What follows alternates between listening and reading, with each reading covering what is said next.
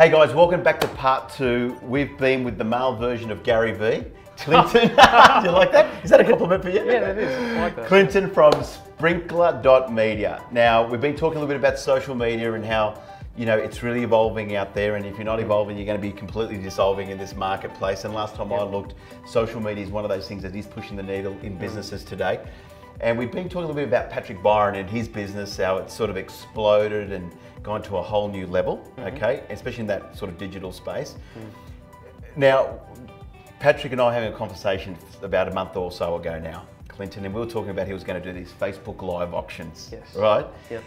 Tell me a little bit about Facebook Live. Again, you have agents who are thinking about doing it, and then they don't do it because they're nervous that, you know, the whole auction may fall to bits, and then they go, oh my God, I'm going to be judged by my people, etc. Yep. And I love what you've been explaining, especially in part 1. You know, social media is about storytelling, okay?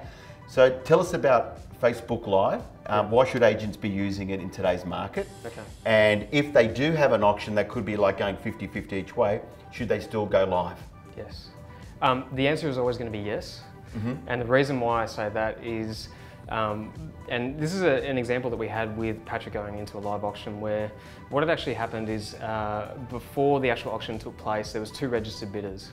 And he did a really good piece at the very start of that video to say, hey guys, this is one of those auctions that potentially may go well or it might not. Yep. And he prefaced it with that. And then they went in, they filmed the auction, and luckily it actually ended up being a situation where they were 80,000 over reserve on the property. Wow. Now that was captured on live, but on the flip side, if something was to go wrong, it's actually a really good opportunity for you as an agent to get in there and show the work that you're doing, because not every outcome is going to be a positive outcome. That's right. Exactly. I mean, I know the majority are. I think it's something like 87% clearance rate. Well, at the moment we're like pretty high. Exactly. Yeah, exactly. So statistically it's going to work out well in most instances, but the second reason why we're looking at Facebook Live and using Facebook Live is very simply because right now there's a big push from Facebook, especially in 2017, to get Facebook Live and video into the feed. Right. So a lot of people talk about, hey, should I be using my personal account? Should I be using my Facebook business page? Yep. The reality is you want to use your business page because first of all, you do the video, Facebook Live, and you're going to find that you get quite a large reach off the back of it. You do. Like, you get more views on that. You do, and more engagement as well. Exactly. Like, I remember seeing that one actually where Patrick was like, he's like, we've got a couple of registered bidders. I don't know how it's going to go, but anyway, let's go and check it out anyway. Yep. But you could see all the people engagement, the views coming up, the comments coming down the side, you know, the love hearts, the likes fingers going up and so forth. There was so much more engagement than you doing a normal video, then taking it back and then putting it up like a day later or 10 minutes later. That live video does have a profound and much better effect than your normal video that you would normally do. Is that right? 100%. So for example, you might go into a live video, you're going to see potentially 1,000, if not a little bit more in terms of organic reach. Yes. And then what you can do is you can go and boost that, and you can, like we were talking about in part 1, be very specific about the audience that you want to reach. And then that video is going to take off even more.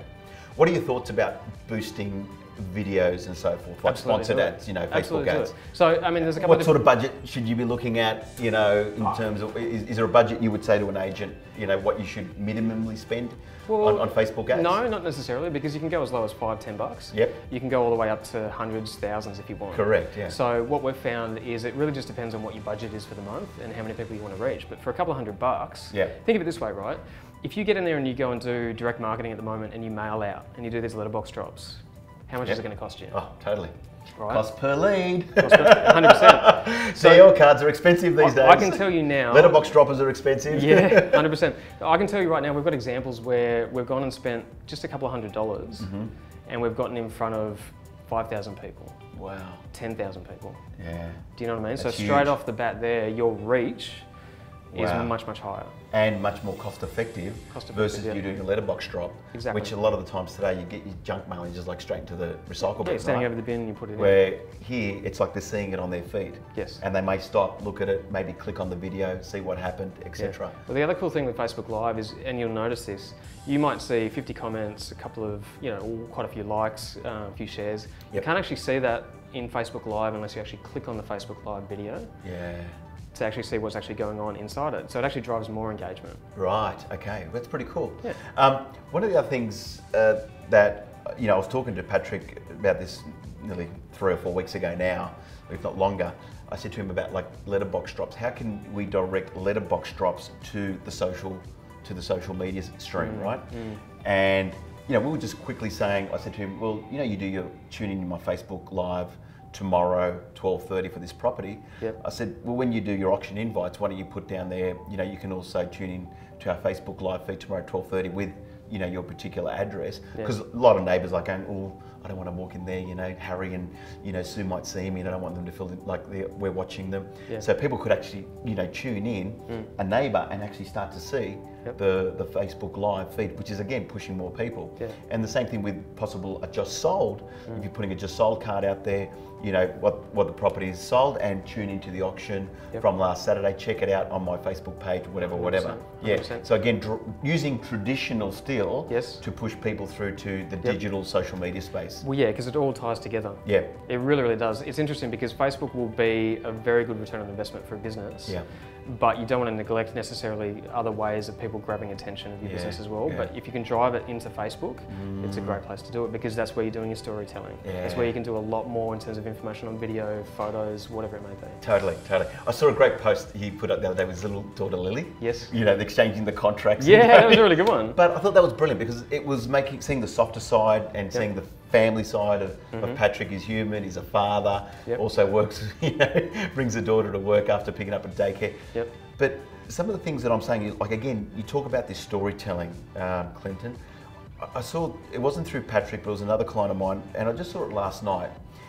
And this little old lady must have sold a house, must have been in the house for many years. I think she's been in there for 50 odd years.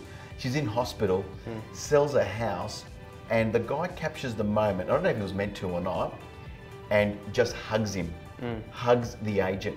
Like, I had this little goosebumps coming up going, how nice is that, She had tears in her eyes, and she's hugging that. And I thought, wow, what a great way to sort of capture that moment. A lot of time we just see people standing in front of the signboard, but imagine you actually capture the moment where you're going to congratulate them, and you're one of the big, and they're hugging you, going, thank you so much for all your help. I think that's the Kodak moment type thing, you know what I mean? It is. That's the bit that tells the story, that humane. I mean, I love guys that stand in front of signboards. They get a lot of my clients do. I'm not saying it's wrong, it's good because it's telling a success story, but capture that moment where, like, they're signing the contract, or they're hugging you, or that handshake, or whatever it may be. I think that's the moment that people go, wow. Yes. That's the connection there, right there, that emotional connection. That's the beauty, and we were talking about this before, that's the beauty of not trying to create something, but actually documenting what you do. Documenting, love it. So document over create, that's a big Gary Vee thing. Yeah. I love that guy. Absolutely. Hey, we'll rip it off, it sounds good. Yeah, no, it's absolutely brilliant.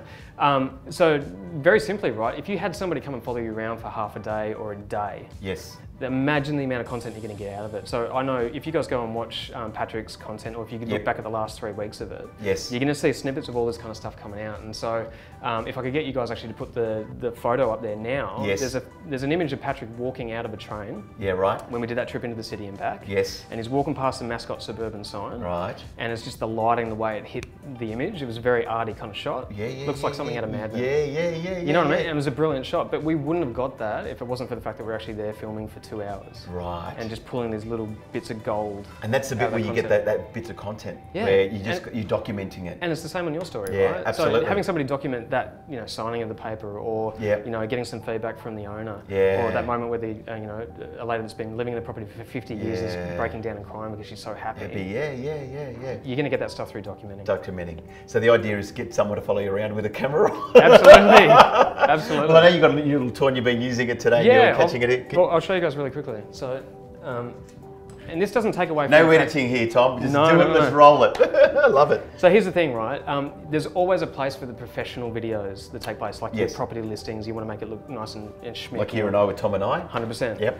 But the beauty is, so many people have smartphones these days. Yep. And so literally handheld, you walk around, you document, you get some footage of it. You can use apps in your phone to go ahead and edit it, add music to it. Wow. For myself personally, if you go and have a look at some of my stuff, it's raw. Yes. But it's so straightforward. Okay. Like, you can spend 20 minutes grabbing some of the footage that you've got, adding a bit of music to it, and then putting it up. Right, okay. And that's the beauty of it, because it's straight from your smartphone, straight to your audience. You don't have to go through a media agency, you don't have to do X, Y, and Z. Right, You document it, and you put it out there. Understand, beautiful. So what's this little contraption you got here? This looks pretty cool. This is I picked this up a couple of weeks ago. This is what they call a DJI Osmo. Right. So it's essentially a gimbal. Yep. So you can move around, you can do all these smooth shots and stuff Very with cool. it. Yeah, yeah, And then yeah. I've just plugged a Rode micro mic into it. Yep. And this is the other side of it too. So if you are going to use a smartphone to film, Yes. get a microphone to add to it. Okay. And the reason for that is the audio quality is going to go up a level. Yeah. And one of the most important things, and I know that for anyone that's in professional video will tell you this, Yes. the images are great, Yeah. but the audio is the most Crap. important. Yeah. I agree. If it's crap, you don't watch it, right? Exactly. Yep. Yep. You're trying to put the volume up, you're trying to hear and whatever else. But yeah, no, that makes a lot of sense. So these are little things where you can start like walking around, capturing, documenting, telling your story, 100%. and the whole bit. Wow, this is pretty cool. Hey, listen, Clinton, mate, thank you so much for popping in and joining us and talking about social media. If people want to get in touch with you, because I can just see agents going, man, I'm worrying about prospecting, listing, selling, and negotiating. Yeah. And I know Patrick's one of those guys that's sort of like, he's on the go all the time. Yes. How can they reach you or get in contact with you? And you know, what can that look like? All right, and I don't know if you guys can do this again, but maybe pop up the handle for Instagram or for Facebook. Yes. So you can very easily find us. It's sprinkler.media. Okay. Facebook and Instagram. Okay, cool. And if you go and type that into Google, sprinkler.media. Yes. Then you're going to find our website as well. Fantastic. Okay, so very simple. And what I'd suggest that any agent does that's thinking about doing this kind of stuff, get in contact with me, and I'm more than happy to have a chat, give you some tips, because I think the consulting place to start. Yeah. If you can do it yourself, I would 100% push you guys to do that. Do it yourself, yeah. Because you will get to a point where maybe, hey, it's something I want to hand over to somebody else. Correct. But you need to kind of understand the ins and outs of it before you let somebody else take over. So Clinton, thanks for stopping by. Guys, it's time to level up your business. Seek this guy out, sprinkler.media. This is where the next level of business is going, right? New Environment 2017. Let's do this. Thank you so much. Cheers, buddy.